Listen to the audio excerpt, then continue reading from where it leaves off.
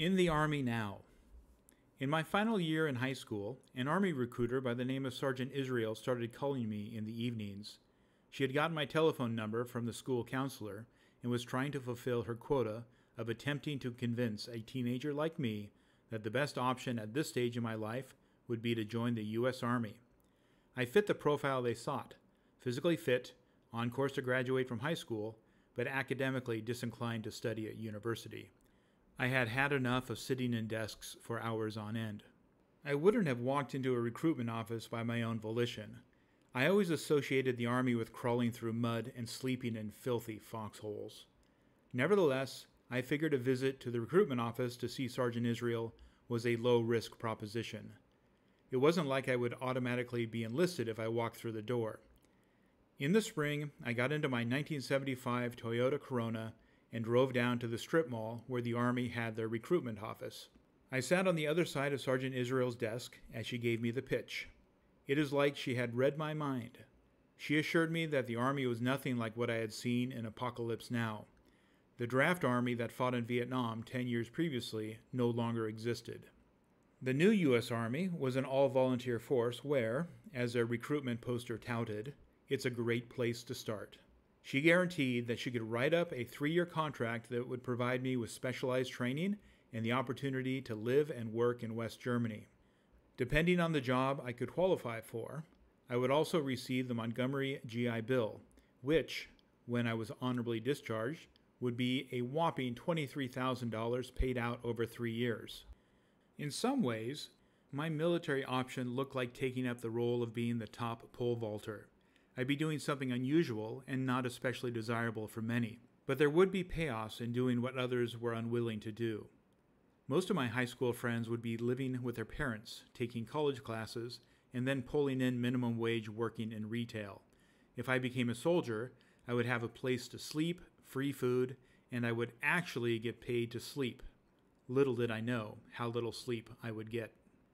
Sergeant Israel told me that depending on how well I did on the Army's standardized test, I could be trained for many office jobs where at the end of the day, I would be free to leave the barracks and explore Germany. While my friends from high school would need to find someone over the age of 21 to buy them alcohol, I would have access to all the German beer I could pour down my gullet. I could also speak some German thanks to half-heartedly studying the language for 2.5 years. I would have made it to 3 years, but my frustrated German teacher gently shepherded me out of her class. Nevertheless, as a below-average German language student, I could still communicate important phrases from the dialogues I had remembered by rote, such as being able to ask if anything is in the refrigerator or if Peter Schneider has a brother. It was a start. On a Saturday morning, I went to a military entrance processing station in Seattle. I was put in a classroom with other hopeful civilians for the purpose of taking the Armed Service Vocational Aptitude Battery, the ASVAB.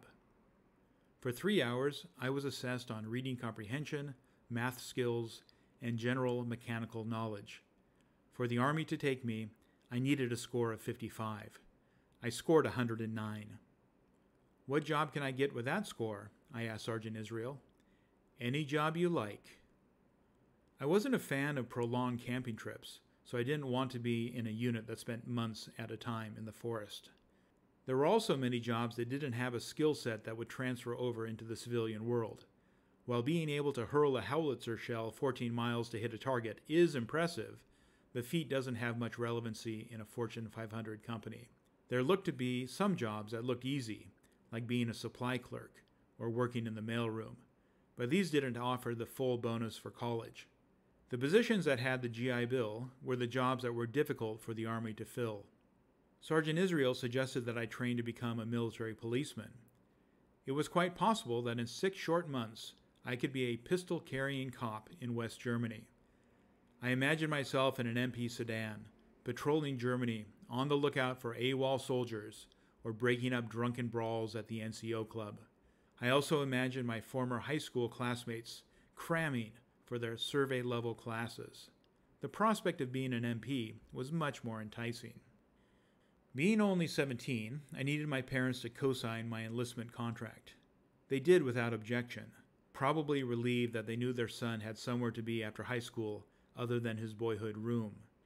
I spent that summer doing a lot of running, push-ups, and sit-ups.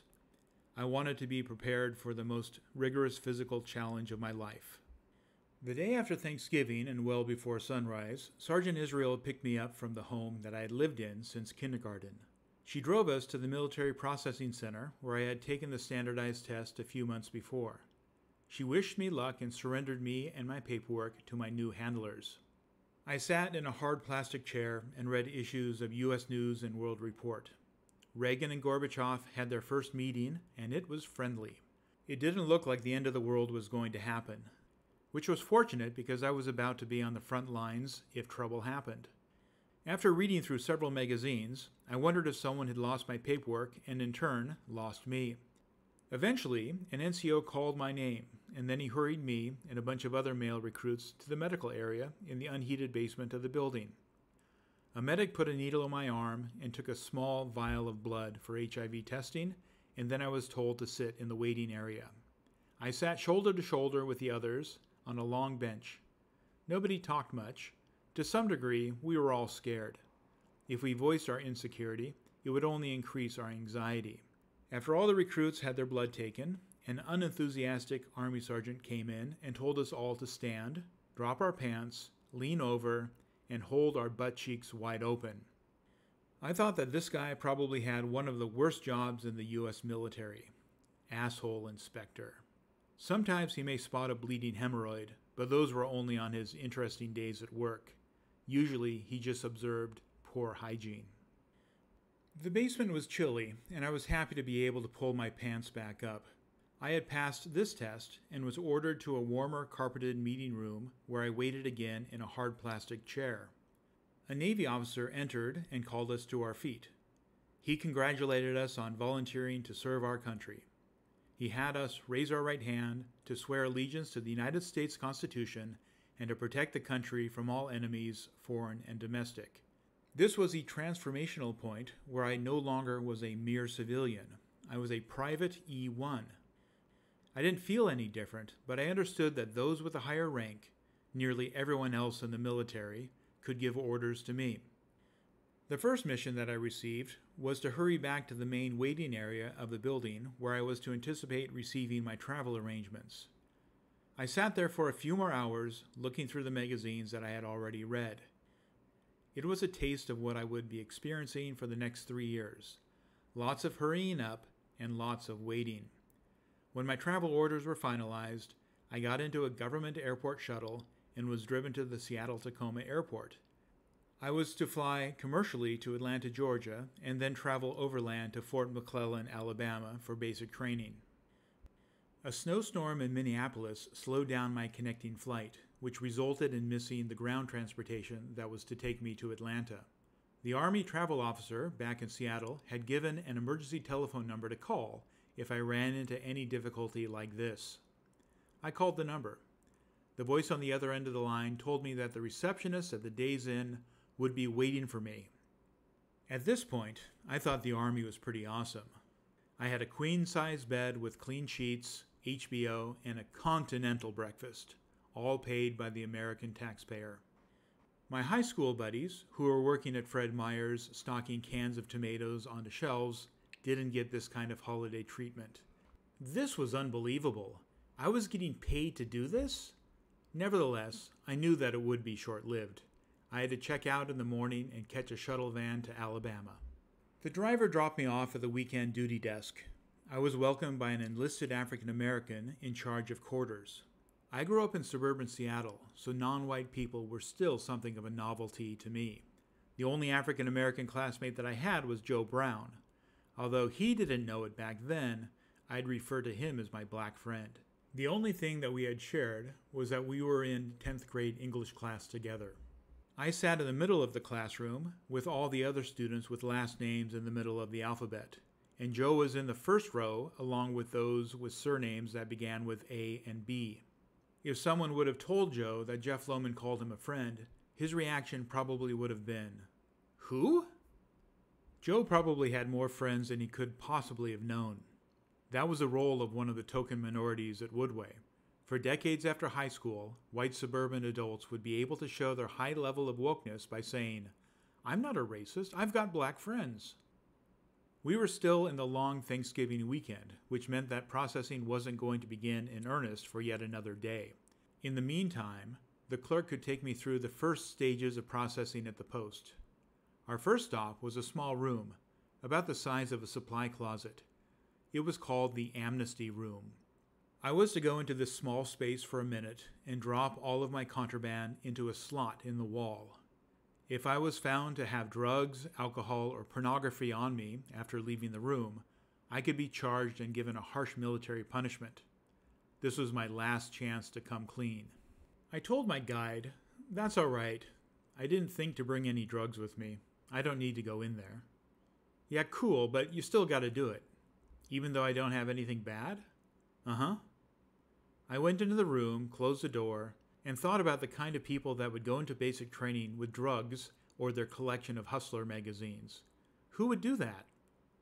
When I exited, the PFC handed me a small plastic baggie with a large pill in it. "Now, if you don't want to take this, I understand." "What is it?" "I can't tell you, man, but it keeps you from having, too strong of urges." I found it strange that right after I was asked to drop my drugs, I was handed one. I swallowed the pill and washed it down with water from a nearby drinking fountain. I hadn't realized that I was just taking part in an old Army tradition where recruits are given what they think is potassium nitrate, also known as saltpeter, an anti-aphrodisiac. I doubt that it was potassium nitrate because that substance is toxic. The U.S. government wasn't going to poison me during my first week in the Army. I had taken a placebo, which the Army had hoped would convince me that I had lost my libido. They wanted their recruits to feel like they were chemically castrated. I was then shown a dorm room where there were other young men killing time until the long Thanksgiving weekend was over. Until then, the only responsibility we had was to nourish ourselves with 3 meals a day. Again, I was glad that I was getting paid to hang out with strangers and eat. Stay tuned for the next episode, where drill sergeants don't seem quite as scary as they do in the movies.